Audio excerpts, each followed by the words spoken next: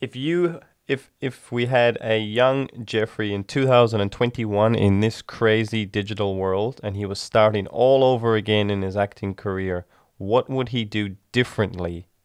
And maybe you wouldn't, maybe you do nothing differently. But what would you do differently today as a young actor starting out? And that could be what you see that young actors are not doing. Basis, save your money. That would be the practical basis. You live frugally, don't live above your ability. Um, I made a great decision in that, and I say a life changing decision that I wouldn't have changed, in that I got married really young. I got married at 22 years of age. The fact of the matter is, Peggy Fury was the only person who I got married on the same day that Sean Penn and Madonna got married, and she was the only guest that was at both weddings. I think Eric Stoltz, maybe he was at both too. So the two of them were the only ones that are at both weddings. So the marriage thing was a good thing. I would definitely do that. I would say don't rush. Don't rush for the results. Live in the moment. Live in the moment and do more things that listen more to your passion and your soul and your heart. Listen to your inner artist more than to all of the people that are your team that represent you. And make sure that the people who represent you are actually representative of who you are. Mm-hmm. Because, and I've been blessed to find my way back to a few people who represented me, Like now, my manager used to be my agent a long time ago, but he's also the son of a great theater director, and the son of a acting mother. Her mother was an acting teacher, so he clearly gets it, And then I've had a plethora of the really nice suits, really slick boys that just tell you to do, and you end up going like, oh, why did I do that? Oh, right, because they said I had to do that because it was this or it was that or it was this or it was that. I remember just even 3 years ago or 5 years ago, whatever it was.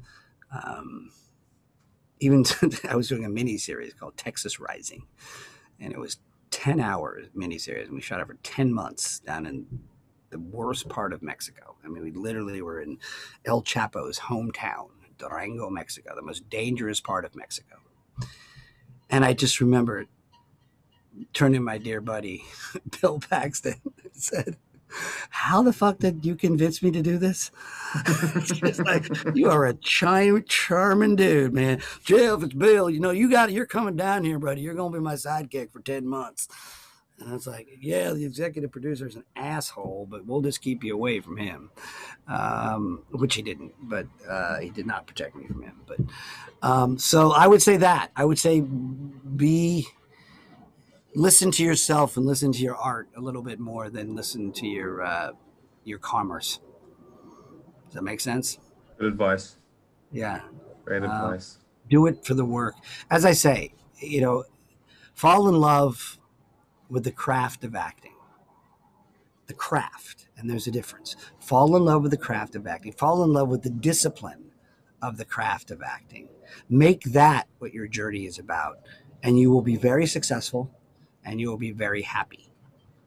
When you start worrying about the other stuff, and if you're going to go now to young actors in particular, if you're going to go on Clubhouse, be very careful of who you're listening to. And if they say something, they just look them up.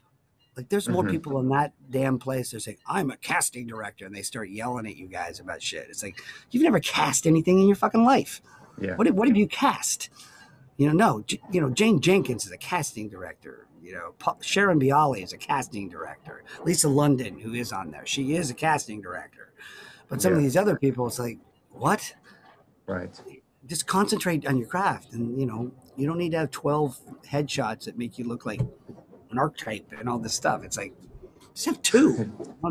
Two headshots. That's all you need. One that looks like you, that's maybe a little bit more dramatic and pensive. One that looks a little more vulnerable and present. That's all you need. Yeah, there's a lot of fake information out there. None of that, not information. There's also a lot of people who are trolling for your money. Oh, really? Yes, you have to have this. You have to have this casting network, actors access. You have to pay this subscription here and this. No, you don't. Yeah. You don't. So, How can people work with you, Geoffrey? I have a curator of a website. I'm terrible at that stuff. We'll put the links down below in the notes. Yeah. On their website. I can do that. Yes. Here, I can tag you. Right? Is that what that? I've never been in the. I will. Yeah, I have it. So in the notes on YouTube, we'll put it in, and Spotify. You go to Working, WORKING, Actors, ACTORS, and then another S, Working Actors Studio, so 2 S's, .org. That's the web link to the website for the studio that is administered by somebody. And I'm one of those old school dudes. I have no problem people having my email either. It's Blake's, BLAKESHQ @gmail.com, BlakesHQ @gmail.com. And that's how you find me. And, like your studio, I tend to have a little bit of a waiting list, but I will always meet with people beforehand to see if they really, this is what they want to do. And because I do that because I literally charge, as my friend Eddie Milder, who teaches with me sometimes from Apollo 13, I charge per class less than it costs to go to breakfast.